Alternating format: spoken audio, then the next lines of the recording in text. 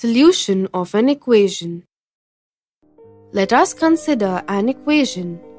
3x plus 5 equal to 14.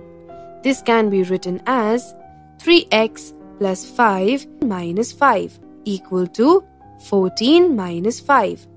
Subtract 5 from both the sides, or 3x equal to 9, or 3x divided by 3 equal to 9 divided by 3. Divided both the sides by 3, or x is equal to 3. So the value of x is 3. Let us place this value of x in the equation 3x plus 5 equal to 14. 3 into 3 plus 5 is equal to 14.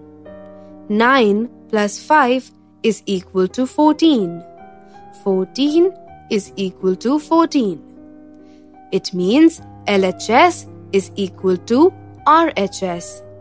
The value of a variable which satisfies the given equation is called the solution of the equation. Here, x is equal to 3 is the solution of the equation.